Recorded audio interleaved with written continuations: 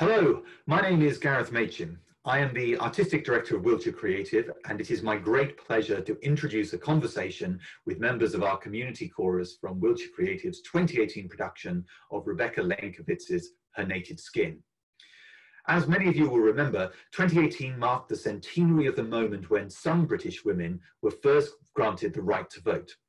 It was an achievement that came at the end of a long and painful struggle led by the suffragette movement, and we felt it was incredibly important to engage with and celebrate the sacrifice of those remarkable women.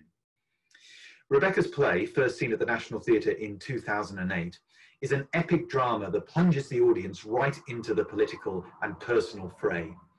It captures the key historical and political moments of the movement, but also brings to life the bravery and sacrifice of the individuals behind the headlines. Running concurrently with Her Naked Skin at the Playhouse was an exhibition titled Our Naked Skin, co-curated by artist and curator Dr. Jack Tan and our resident artist Mirko Goldenhahn. The exhibition explored the skin between the personal and public, desire and constraint, love and politics, age and visibility, and more.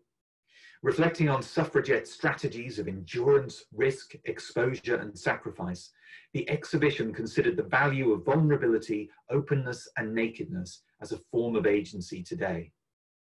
The exhibition included historical artifacts related to women's activism, loaned to us by LSE Women's Library, and acted as a launchpad for the Queer Britain LGBTQ+ Oral History Archive.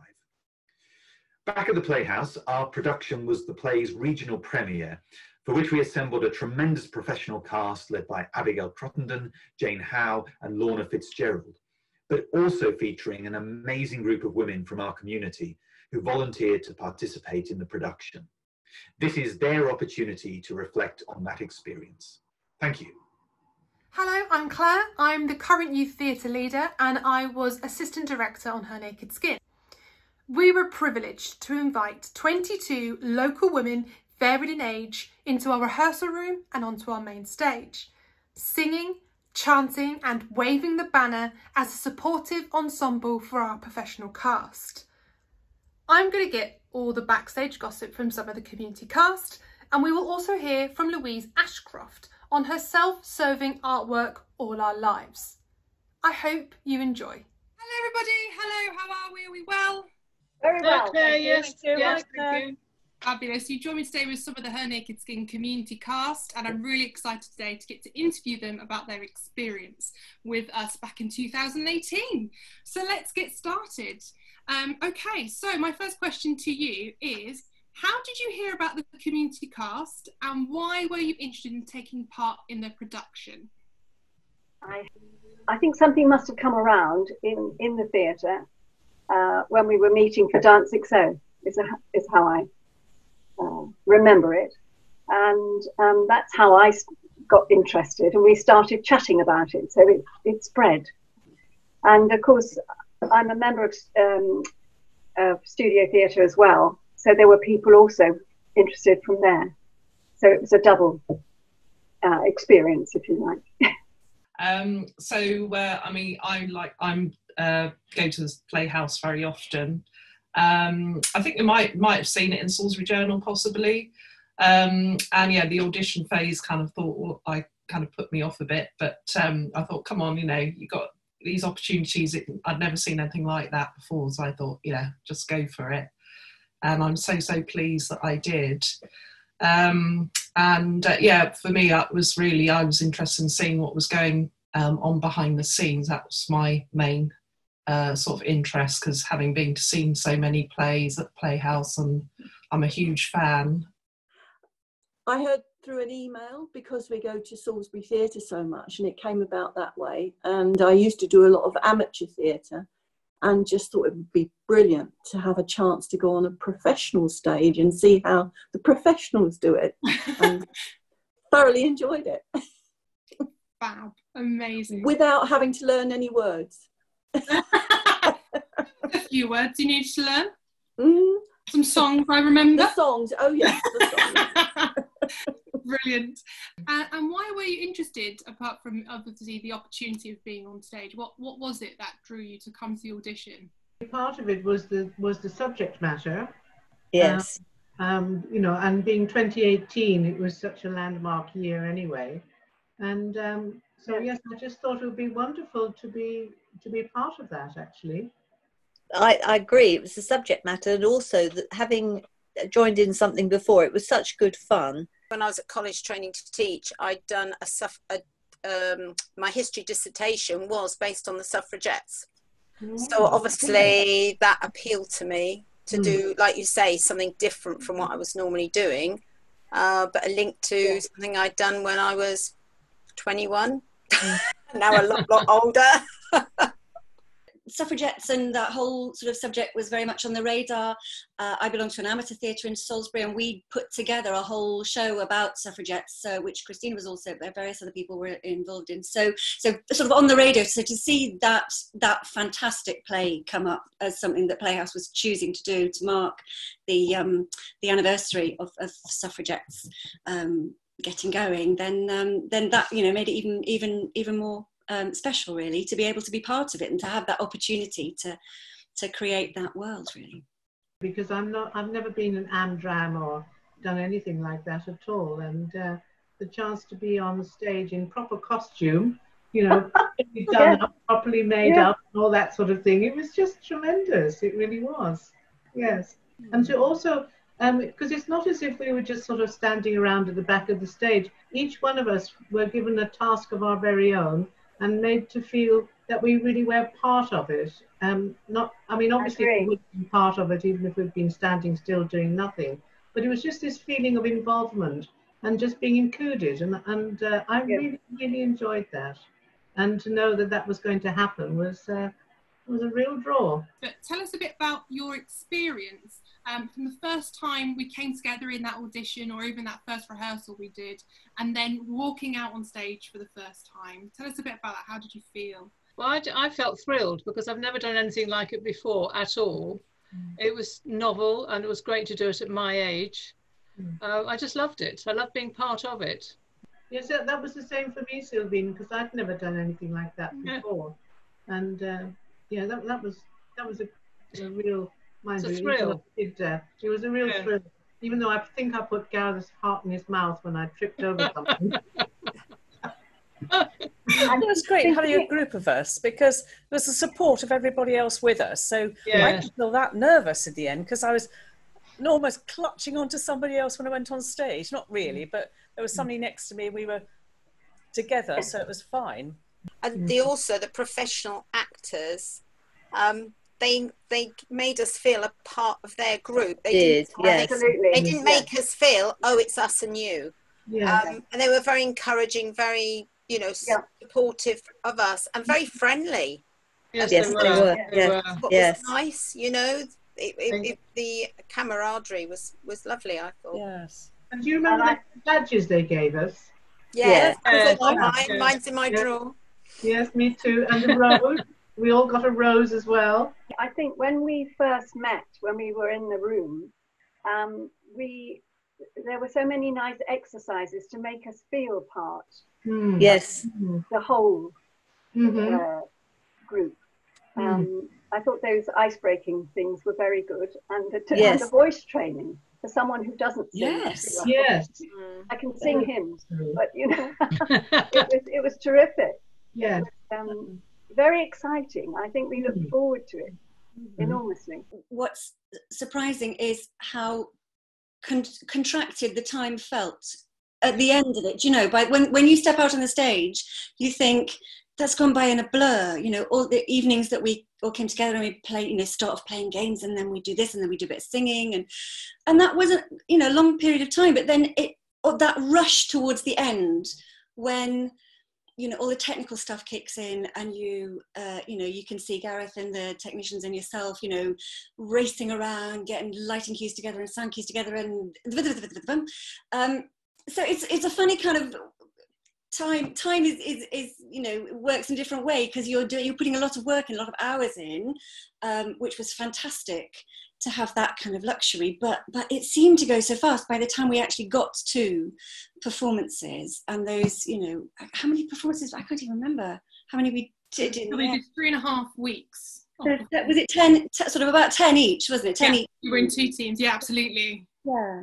So in that sense, you know, that bit just flew by. But no, it was all such positive time. It was yeah, an amazing experience, kind of so condensed and then expanded. And I don't know what anybody else felt about it, but yeah.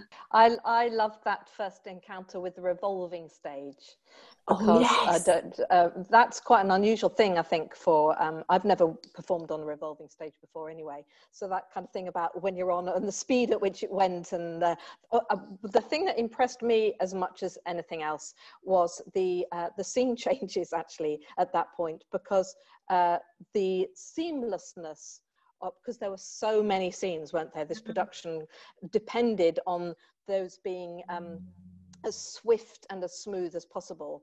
And the first couple of rehearsals, I was thinking, oh my goodness me, you know, it's very, very time consuming, all of the bits in between the action.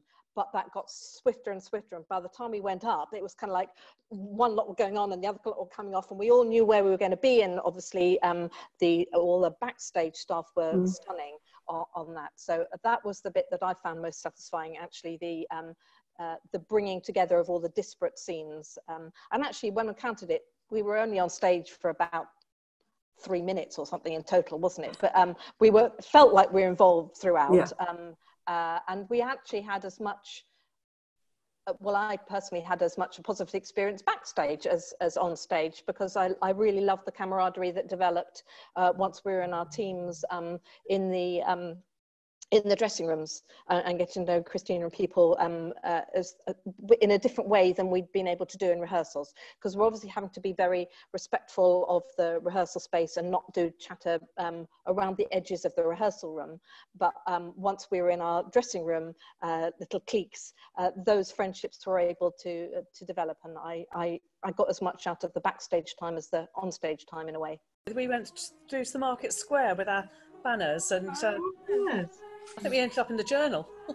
Yes, We did. Yeah, clinging hold to that statue.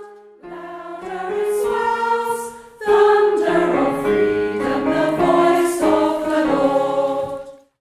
My project was called All Our Lives, and it took the form of a questionnaire which you could fill out as you had a conversation with a stranger or a friend in the cafe area of the Arts Centre. And the questionnaire guided you through different discussion topics around how you would live together with this other person if you could live another life. So I imagined some lives with members of Mind the Gap, who are a group of artists and performers who are over 60 in age.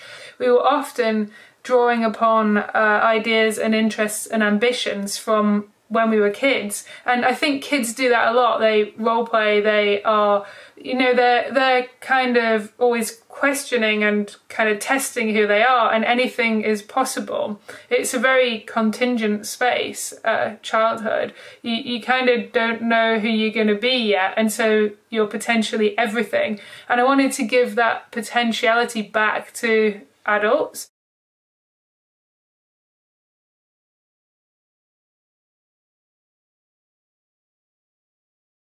And so I think the project was queer in the way that a query is, or a question mark. And I wanted to document the project. So what I did was I used all the questionnaires that people had filled in during the conversations, and I used them as criteria for selecting a set of props from the theatre prop room. I also made a series of drawings which wrote up some of the themes that I discussed with members of Mind the Gap.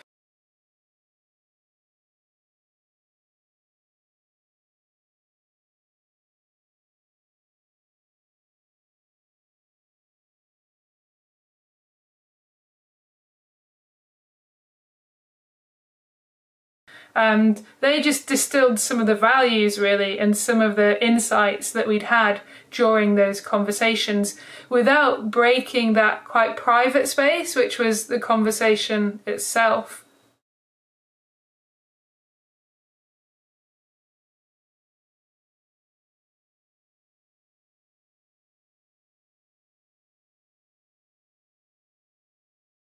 talk us through those amazing costumes. Oh, because, oh, Philippa, I'm going to come to you first. You look so excited about this one. Oh gosh, yes. Just that whole thing which I'd heard about but never experienced. Well, I've experienced a little bit with dance, but just putting on the costume and then you become this person. I mean, that was fabulous. And but I also felt quite sort of glammed up as well, you know, with my hair and, you know, the way every night. That was the other thing, you know, we just sat there and got ourselves all done up in our hair and our wigs and things like that. Our corsets. And our corsets, yeah. Oh, can you do, pull it tight out, not too tight, we'll pass that. I remember being told, put your boots on first before the corset, because you can't bend over once you're laced in. You were all split up into classes, weren't you? You all had different classes. Yes. So the costume really reflected those, even though they might have been subtle. I mean, the difference between working class and high class was obviously quite big, but it was really nice because I think you all had like you all were different. I mean, apart from the scenes where you had to look the same, whether that was in Holloway Prison or you know, you were all in those same uniforms. But when you were doing kind of out and about in the park or doing your chanting and singing, you all had individual characters, and there were so many of you. It was really a pleasure for the eyes because you didn't know where to look, and you were looking at all these individual characters. It was really amazing. I really loved my wig. It was an extension to me. I felt we belonged to each other. And I loved it on the little stand that it had, you know, and I took pictures of it, and I've got quite a few pictures. And it just felt so personal because, yes, as Coral said, it was done so professionally and individually measured costumes and everything. I loved it. I loved the costumes and I loved all the changes. And I remember my coat was very imposing and everybody was jealous. I still remember, ladies, everybody was saying, wow, you've got a nice coat. And when I came out of the changing room and Gareth was walking in the opposite direction, and me with my huge hat, you know, huge wig, huge hat, huge coat. He said, wow. I felt very imposing. So the one downside, I don't know if everybody agrees, is the day, if you had to do a matinee and an evening performance, was trying to look vaguely glamorous or going out to have something to eat with pin curls still in. Oh, yes. I can't remember what it was. Whisked out of her bag this beautiful little bobbed wig and just put it over the top. Look, fantastic! And there's me with an old scarf, looking like Nora Batty. Think of that. But you know, there's Abigail, and she got this beautiful turban on, and I'm thinking, see, you need to think about these things, don't you? You know, that's what professionalism does for you. You know what to bring to wear out over the top of your pin curls. You did a lot of waiting around in the dressing rooms. So what did you do to keep yourselves entertained during that time? And do you remember doing exactly that? And do you remember any stories or memories from that? Just that backstage kind of hubbub. Yeah. I remember going down the narrow flight of stairs, the backstage, and we're wearing these huge costumes and having to wriggle around the very back of the stage to go in the other side. But all these memories are coming back now because we're talking. I could never remember where I was supposed to come off the stage because I haven't got any sense of direction at the best of times. I must have driven everybody mad, I think.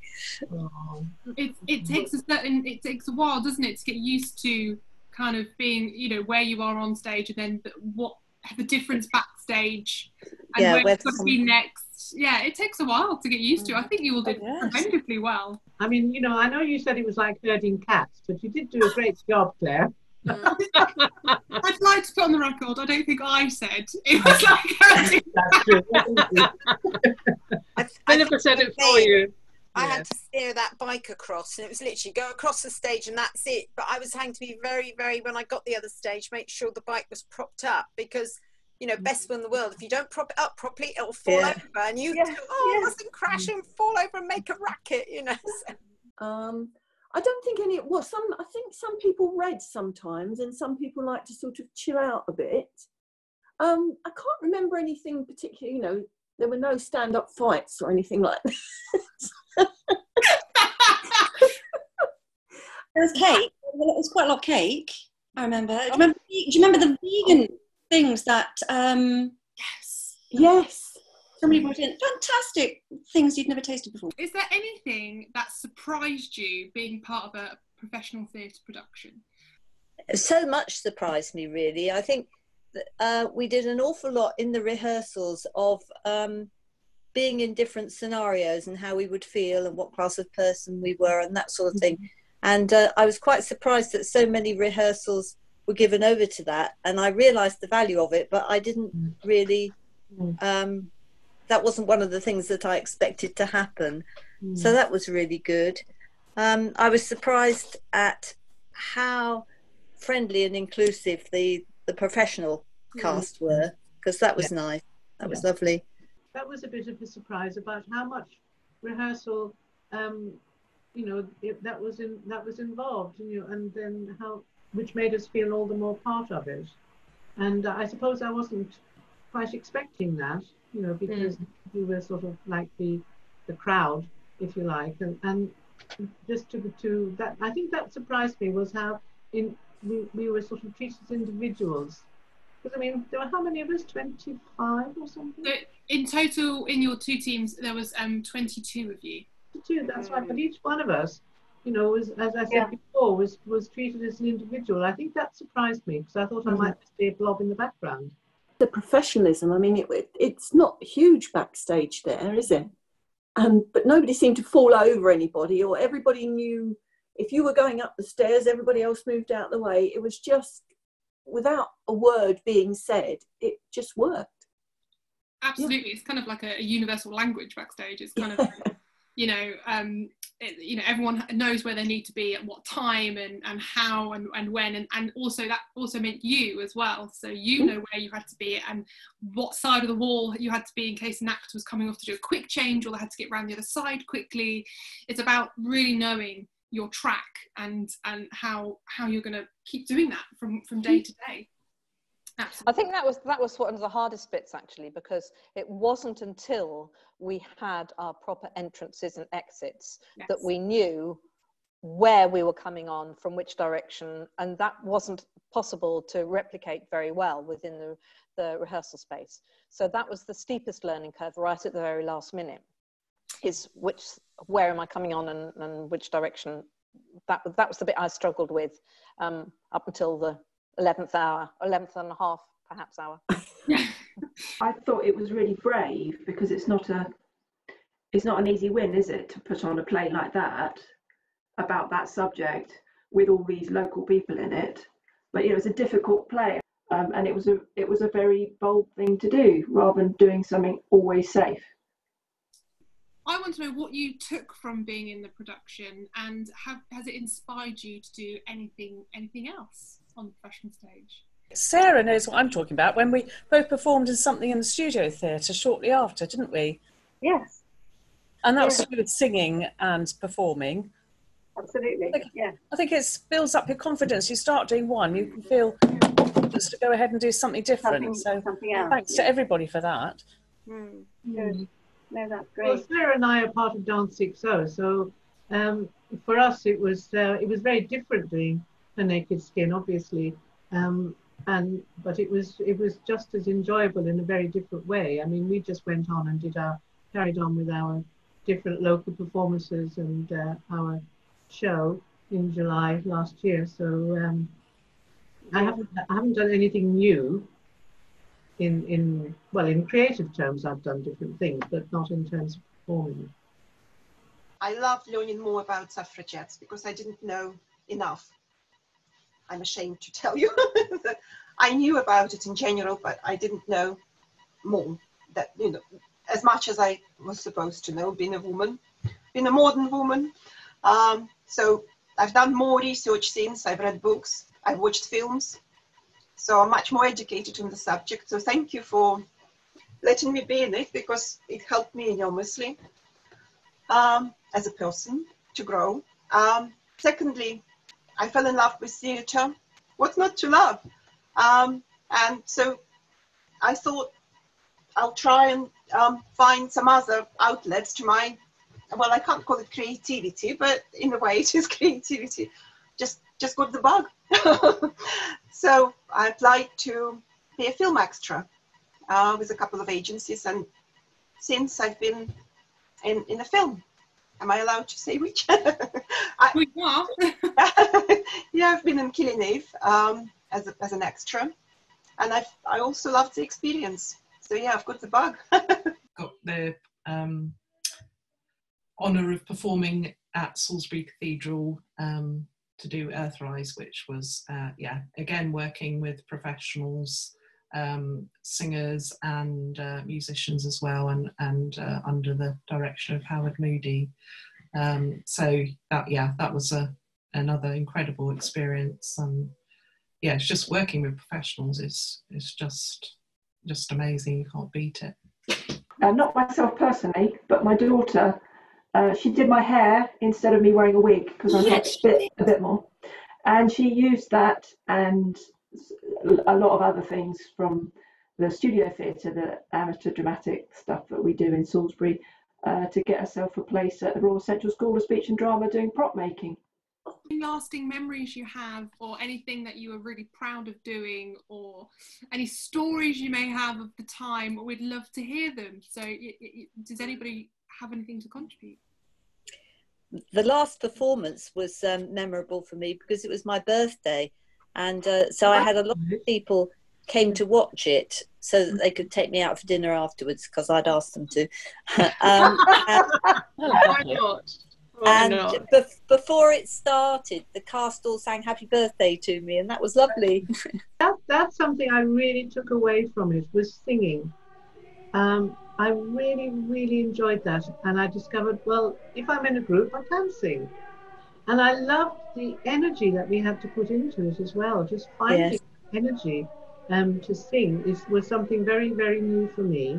You know, just sort of, you know, as we would train you to the whole getting your whole body going, and putting all of that into it, and then really, mind you, trouble learning the words, but never mind, we got there. Absolutely, quite yes, a challenge. yes. But we did it. So that's what I took away from it, as one of the many things. But that, for me, that was quite important, actually. Yes. Is that sort of almost that last verse of singing, as you know, we started, and then the other guys, the actors, you know, came through us and stood with us. That was just you know, a lovely symbolic moment. Is that it's not, as you said, it's not them and us, you know, that we're all producing this noise, pushing it out there to those people in that space was just perfect for me. Yeah. Just feeling incredibly proud to be stood on that stage, singing away and taking applause, even if the audiences weren't huge, just to feel that you've been treated like a professional. It was just amazing, absolutely. I remember when we sang our sort of final song to Gareth and Harry, the musical director, and just looking on their faces, where I think, you know, must have been our final or close to final rehearsal, and in the rehearsal stage still, but and just seeing their faces, they would, you know, they didn't say, you could just see there was like wow sort of written all over their faces, and yeah, that was a really special moment. And then then performing it on stage, and I just thought that was such a powerful ending that I got, I don't always get that spine tingling moment, but I did.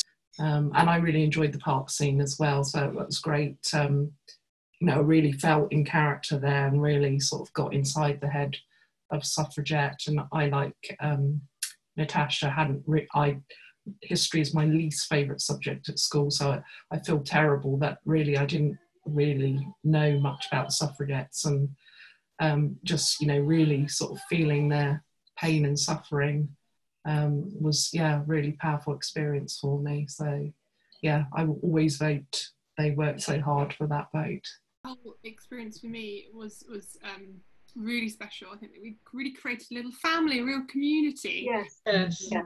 and I'm now talking to you, I'm remembering all these things. I remember, Sylvine, we had a particularly quick change backstage. Yes. And we always got it in the wrong order, didn't we? Didn't we do that first, or this first, or that first, or every time we did it differently, but we had a good laugh, and you got on stage perfectly in time. I felt like a real actress. Yeah. That's good. I've forgotten about that. Yes, Sylvine. We were mirror characters, weren't we? Yes. Yes. I loved the park scene, but I always felt quite intimidated because we were quite exposed. We had to come, but not on stage, into the audience while singing, walking in a very long skirt, which I kept tripping up over, and sort of, you know, being in character, singing out loud with no accompaniment, you know, it was all quite a lot to take in and to. So I was really nervous, but less nervous with every night. And then towards the end, I felt the breakthrough in me. All of a sudden, I felt confident, and I sort of stood up high, tall, you know, and I started singing quite loudly. And then I turned around, and Gareth was watching. He was actually there watching. And I thought, yes, finally I've nailed. I felt the moment, proud of myself that I finally nailed something. And the director was watching. I was like, phew. It's so nice to hear your memories. It's making it all come back for me as well. Nearly 2 years on. It's incredible how quickly the time has gone. Thank you so much for being part of this interview. It's been so lovely to see you all again, and I hope we see each other soon. Maybe not in this format, hopefully actually face to face would be lovely. March, sing you along.